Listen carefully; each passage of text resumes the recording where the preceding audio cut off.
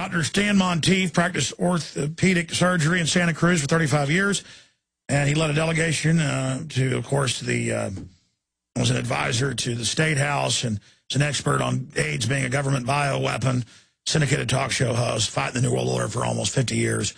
He joins us better a bit late than never. I backed him off 20 minutes to be able to finish my alert, and then we had ISDN issues. But he joins us now. RadioLiberty.com is his website. Doc, you know, I know you're back about the whole Iran thing, and since you were on, SecDef came out and said, yeah, the war is on in March, April, or May. Netanyahu says stop chattering about it. All of this is getting crazy. They're saying Iran's going to attack domestically when that would bring down absolute, bloody you-know-what on them. And then meanwhile, there's all these alerts. There's going to be a new Oklahoma City.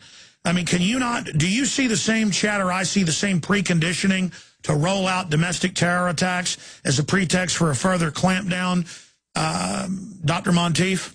Absolutely. I think there's no question at all. This is what they intend to do. They intend to create a situation of chaos and crisis to justify the implementation of the dictatorship, and everything is in place. I mean, it is just simply so amazing. I mean, everybody in this country, in fact, everybody in the whole world now has a number. They're numbering all the people over in India. Every person in America has a number.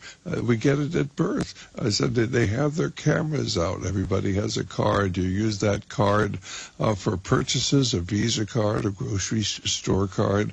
They know, and they keep a list of everything you buy. They have dossiers on everyone. DARPA has a dossier, Homeland Security has a dossier, the FBI has a dossier, the CIA has a dossier. I've seen my FBI dossier, page after page after page, blacked out in the name of national security. They tap our telephones, as you know, through Echelon. They read all of our emails and all of our faxes. They were doing this long before September 11th. Project Echelon, E-C-H-E-L-O-N. Anybody can go up on the internet and see it. They have their fusion centers. That's what they correlate our... They're now saying CIA is going to operate domestically, totally illegal. It is a lawless takeover because they're collapsing the world economy. I mean, remember 10 years ago they say we were conspiracy theorists for saying derivatives would be used to implode the world economy and bring in a world government? Now the UN says world government, world tax, it's all here. Absolutely. This is what it's all about. Everything is about establishing that world government, and that is why we're going to have this war with Iran. And, of course, what I'd sent to you had been based upon a more or less covert meeting held at the Council on Foreign Relations at their Harold Pratt House, 5080 68th Street, New York City. And because I'm a media person accredited for the CFR material, they were kind enough to send me the transcript of this meeting. And the remarks by a man named Matthew Kronig, who'd written the lead article in the January-February issue of Foreign Affairs magazine entitled Time to Attack Iran. That was the title of the article. And here in this private briefing, and you have a copy of it, why he is explaining to the members of the CFR, a very small group, apparently from the report there were not too many people in the audience, but he was explaining this whole rationale that, well, of course, Iran has not decided to build a bomb. Iran hasn't started to build a bomb. Iran is cooperating with the inspectors from the International Atomic Energy Commission, but they might at some time in the future decide to build a bomb. And since we cannot live with a nuclear-armed Iran because they might give the technology to somebody like Hugo Chavez, therefore we have to attack, and we have to attack now. But we will do a surgical attack. It won't be a regular attack. It will be a surgical attack that we will leave Iran's military intact so that they can retaliate against us. Now, why, if you were going to attack a country, would you leave their military intact so they can retaliate? But that's exactly what he's advocating. We will not try to bring down the regime. We will not try to hurt their military. So they can attack us because they have to attack us to maintain credibility. But then after we've absorbed their attack, their counterattack, then we will tell them to simply cool it, everything's going to be fine. We'll go on as it was before, without ever bothering to consider what would happen if Iran was, say, to sink one of our carriers or two of our carriers and kill a couple of thousand people. What would our leaders do at that time? This gentleman talks about, in his experience, he's a relatively young man. Has he forgotten what happened during the First World War, when it was just supposed to be just a very, very temporary war? Suddenly, everybody anticipated the Boer War was going to only last for a few weeks or a few months.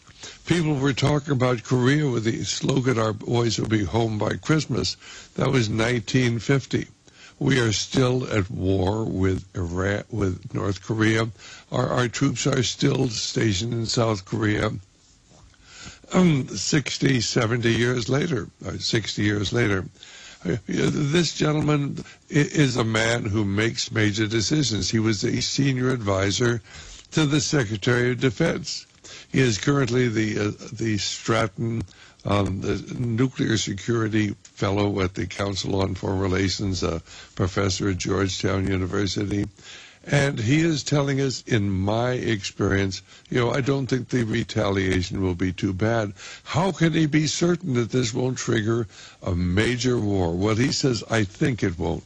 Well, we can't have people saying, I think, and yet he points out that other people in the key positions, like Dennis Ross, who you have pointed out was a member of the Trilateral Commission. If you look at the current list, he's not listed there, but he was listed before.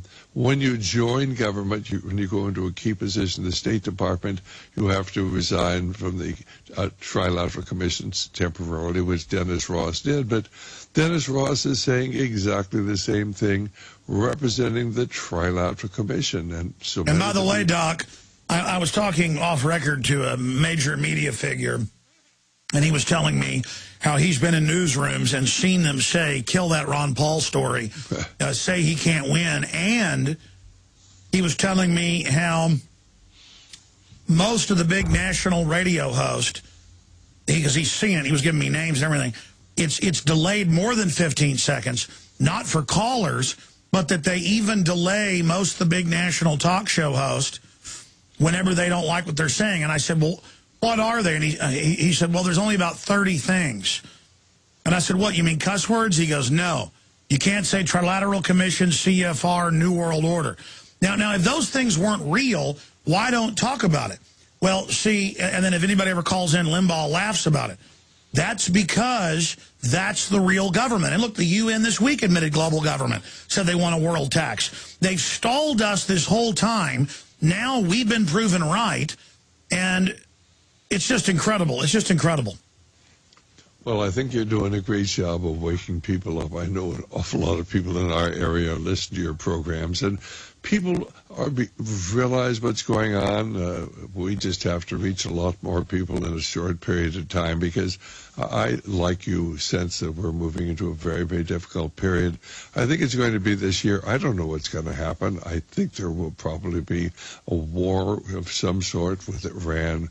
But I think, as you point out, it's going to be used to justify implementing the police state. It really is planned. There really are FEMA camps. There really is they really are militarizing our police. They're preparing the police to work with the federal government to establish a dictatorship. That's what the National Defense Appropriations Act was all about, where, of course, it was said, something that they can arrest anyone that's declared to be a terrorist. And when they wanted to amend that and say, well, but this will not include American citizens, that was voted down. They would not allow that to be included. They know exactly what they're doing. But this is not allowed to be certainly mentioned on radio or television, as you said. In fact, many years ago, I was on a talk show. I was in the studio with Jim Easton up in San Francisco. I think I can say that now because he's long since retired. But, this was 25, 30 years ago. And he said off the air, if anybody, if I went on this radio and I said what I really believe about what's going on, I would be fired tomorrow. We went back on the air, and he said, if anybody told me what to say on this radio station, I'd walk out of here right now. And he looked over at me, smiled, and winked. That's the way what's really going on in America. At the time, people understood that the media is controlled. In fact, everything, every aspect of our society is controlled. But fortunately, for the first time now, we have alternative radio. We have the Internet. Essentially, we have shortwave. People are waking up across America. I think it's amazing Ron Paul is doing as well as he is. Certainly, remember, he's only really dealing with Republicans. Almost half of the American people are registered as independents, and they're not going to vote for the Republican candidate. If Ron Paul were to get the nomination, he would pick up a majority of the independents. I honestly believe that. And an awful lot of the Democrats who don't want another senseless war. Because when you start a war, you never know how it's going to end. And our leaders are intent upon starting a war with Iran, anticipating a retaliation. And what happens if the Iranians lob 100 missiles at Israel? Or 1,000. Well, it's perfect. Israel gets to attack them. The mullahs stay in power forever. Every study shows that'll empower them. In the West, they can take more of our rights and liberties. Tyrants everywhere get power out of a war. War is the health of the state, and we're fighting statist insiders. And the globalists have stolen over $27 trillion in the last few years from the U.S. alone, and they're going to keep doing it because they can always blow stuff up and blame it on their opposition. And that's how it works. And you got a lot of dumbed-down control freaks that like their black uniforms, Doctor.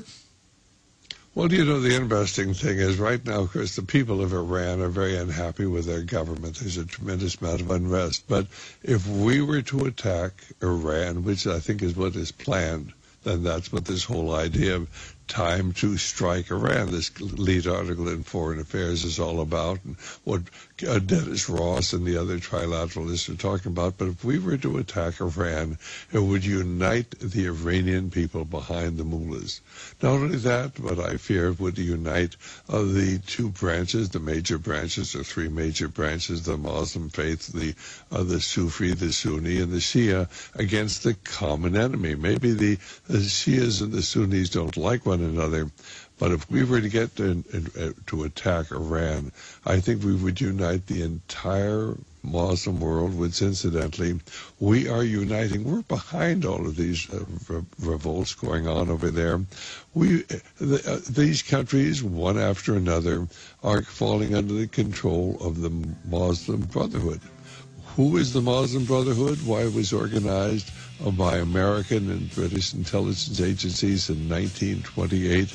We have a book called The Devil's Game. It goes into the background of how it was the British MI6 that organized the Muslim Brotherhood back in 1928.